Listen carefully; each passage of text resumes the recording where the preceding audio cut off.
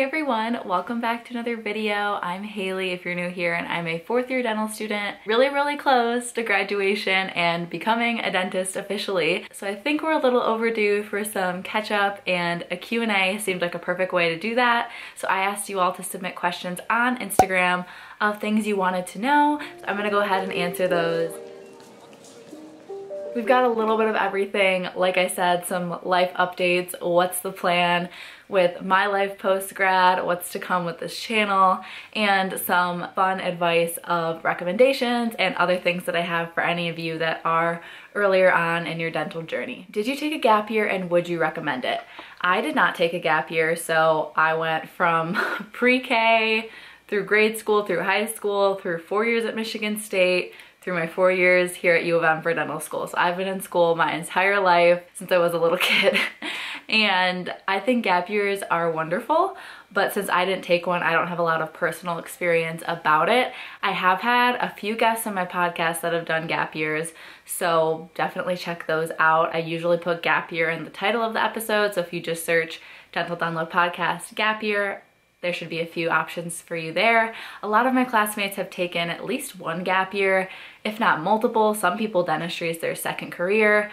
Could have been that they were in dental hygiene or a totally different career path, or they just were a little more non-traditional in getting through all of their undergrad requirements. And I think it's a great way to take some time off and boost your application if that's something you need to do. And I still think you can definitely get into dental school even if you take a gap year for personal, fun, whatever reasons, and not academic application boosting reasons. I think schools will think it's awesome if you are choosing to make sure you're as ready as possible for when you do start your dental program, rather than maybe going right into it because you're worried about being old when you graduate or worried about running out of steam when it comes to keeping up with academics. So it's really a completely personal decision, but for me, I felt like going straight through was the right thing to do, and I was fortunate to be accepted my first application cycle. Where are you moving and when? Good question.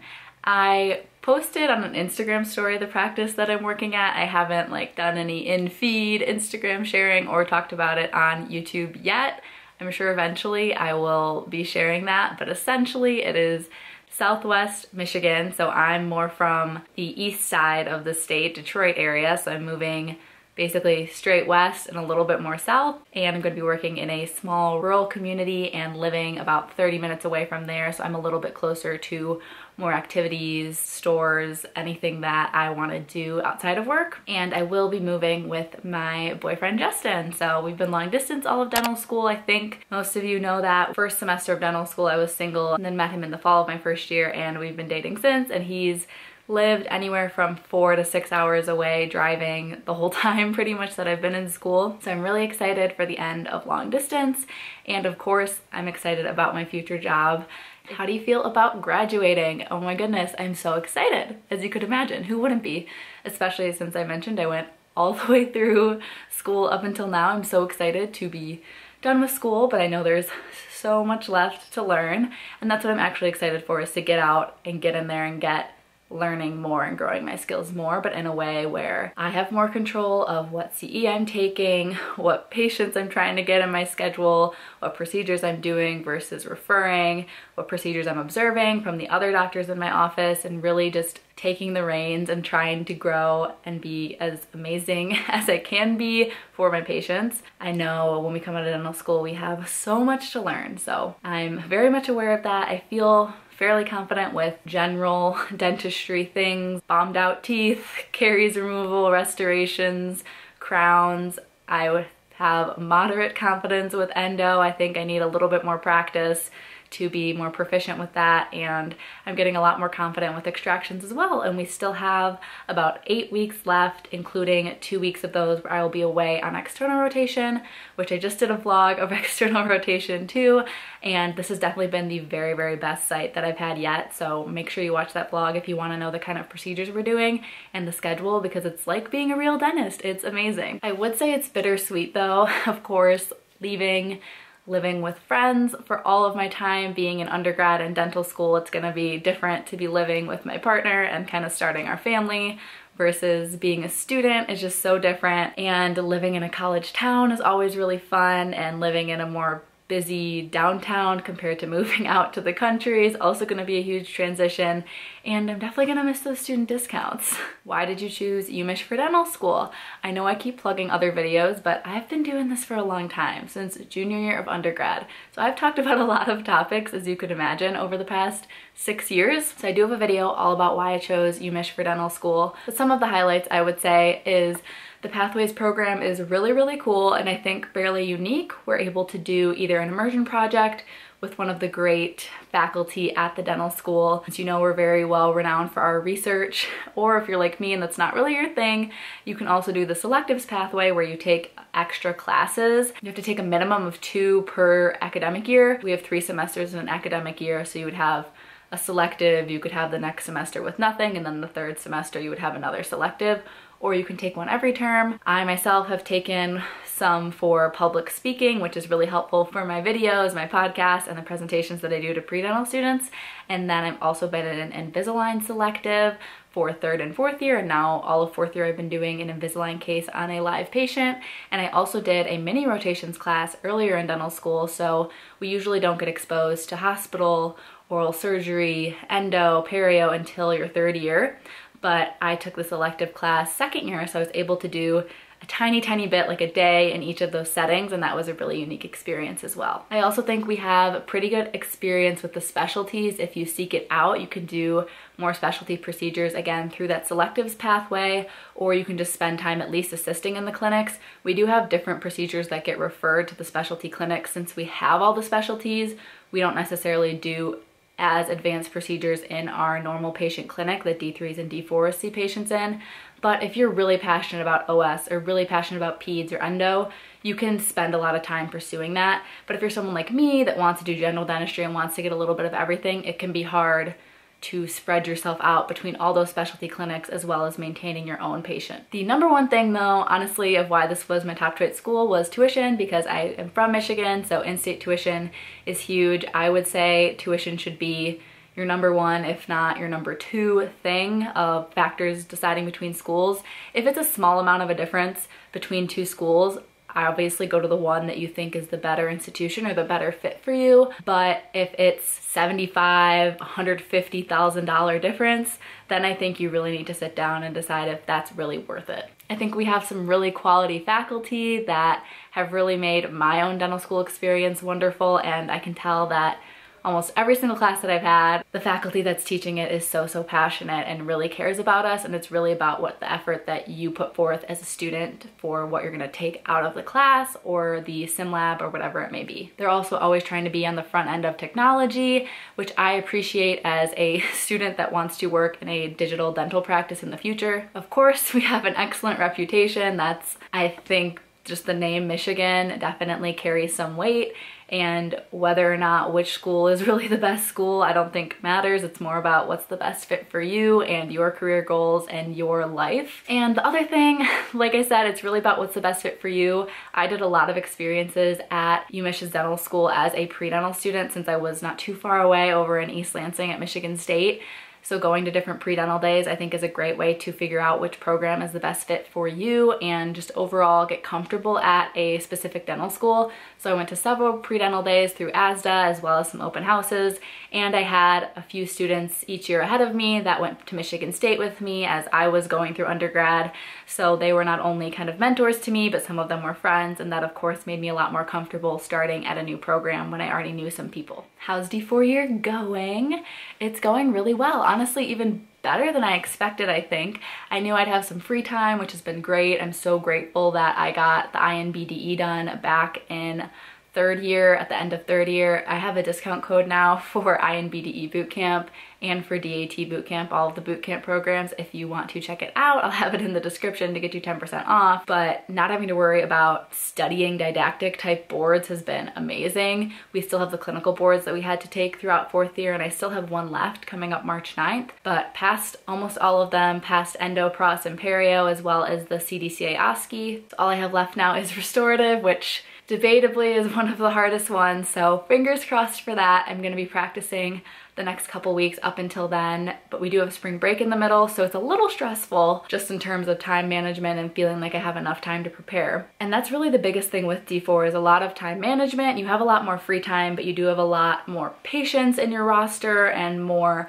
things to keep track of with all of your requirements. I've been very organized since I started clinic back in 3rd year, and I've been keeping track of all of my patients that I need for my different test cases and graduation requirements, and I was able to get all of my total graduation credits done as well as all my test cases in the fall semester. I just have to do one more root canal patient, and if I can't find one of my own live patients, I can do the competency on a typodont, but I would rather obviously have a real patient. So I have a couple that I'm gonna go pitch to the endo department next week and see if I can schedule one of them to do myself. Overall, D4 year is as wonderful as you hear, I honestly think, and finding out where I was working and signing on that job that I'm so excited about too, like I don't have any regrets or bad feelings, is so cool. And the fact that I did that pretty early in D4 has been nice to know like exactly what I'm working towards and what kind of my scope of procedures is gonna be.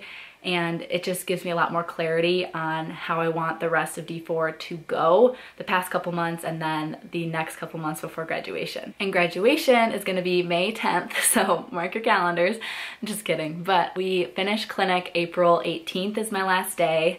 Sometime after that, I'm probably gonna go see my parents in Florida, depending if I have to retake any of the restorative boards, and then also depending when I'm going to be moving into our new house where I'm gonna be working, which we are just renting a house. I wish I was buying a house, but that just doesn't make sense right now. Speaking of finances, someone asked about my repayment strategy for after dental school. Honestly, I'm a future dentist. I am no financial planner, so same way that you wouldn't want a financial planner giving you dental advice, I'm not gonna give you financial advice. I personally am gonna be working with Twin Leaf Financial John, and I've talked to him a bit already. I've had him on my podcast, and I've really liked the guidance I've gotten so far. So at least initially, I'm planning to do some more consults with him post-grad once I know exactly the range that my income is gonna be. I've obviously started to personally budget with my daily minimum guarantee, but based on other people at the practice, I'm assuming I'm gonna be making more than my minimum pretty quickly after a month or two.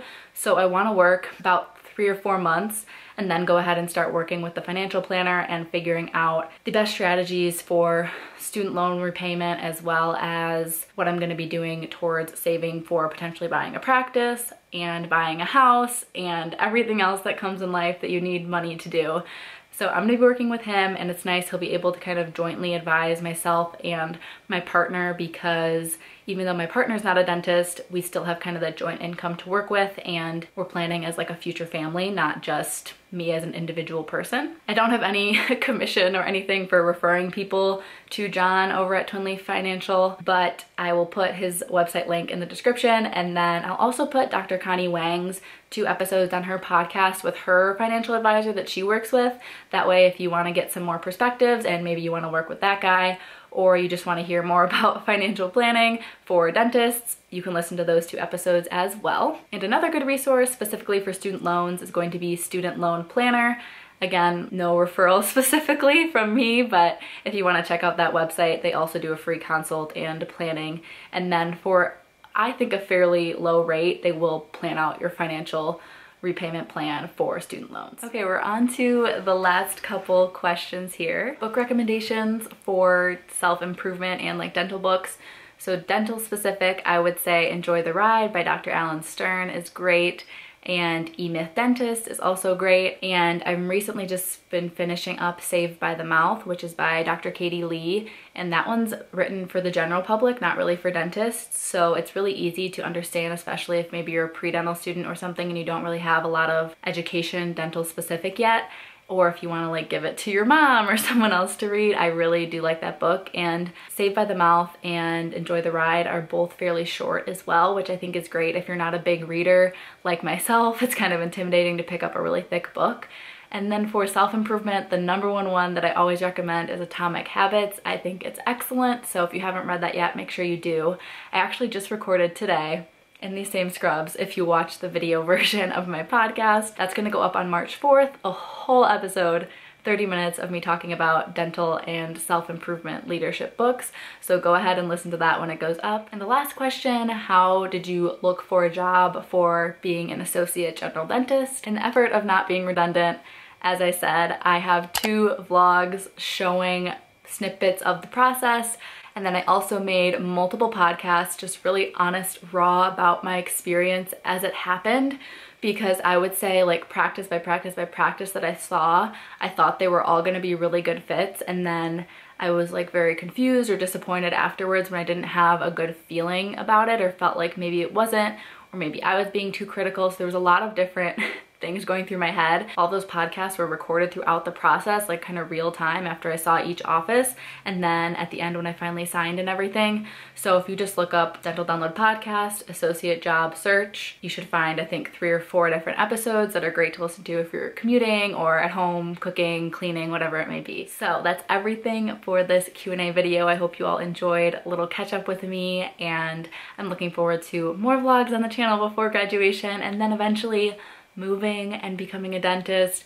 I'm interested to see what all you want from this YouTube channel when I am a dentist. It's so crazy, like I'm so excited. So what kind of stuff do you want to see? Do you want to see outside of work what a dentist is able to do with their time, because I will have a pretty nice work-life balance with the hours that my office is? Or do you want to hear about like the cases that I'm doing and how I'm growing my knowledge from what I graduate dental school with, hopefully doing slightly more advanced procedures over time? Do you want to like come with me to different CE around the country? Like what do you want to see? So please comment below or go ahead and message me over on my Instagram so that I know what kind of content to put out in the next couple months as I'm graduating and eventually starting work, hopefully mid-June if my license is ready. With all that said, thank you all again so much for your support over the years, and I can't wait to keep making more videos for you.